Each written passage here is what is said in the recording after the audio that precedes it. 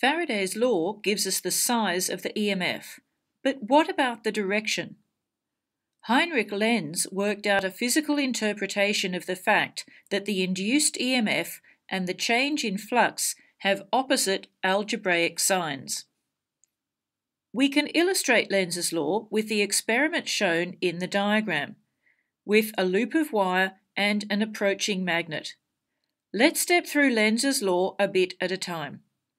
The approaching magnet means an increasing magnetic field strength with the field pointing downwards away from the north pole of the permanent magnet. This means increasing magnetic flux downwards through the loop. A current is then induced in that loop, and its direction must produce a magnetic field that opposes the change we are making. That means it must be creating some magnetic flux upwards. And using the right-hand grip rule, we can see that the current would be anti-clockwise. If the magnet is moved away and the flux downwards through the loop decreases, the induced magnetic field will increase the downwards flux. The current now moves clockwise.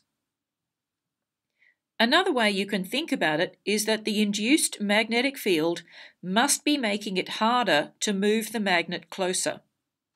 The way it does that is to create a magnetic field with the north pole upwards, nearest the permanent magnet. Then the induced north pole repulses the approaching north pole and makes it harder to move the magnet. In the same way, if we try to move the magnet away, the current changes direction to create a south pole at the top to attract the magnet and make it harder to remove it.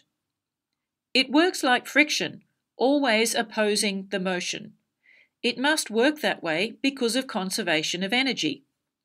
Because if, just by beginning to move the magnet closer, a magnetic field was created that accelerated the magnet in the same direction, the magnet would be accelerating without any external force acting on it.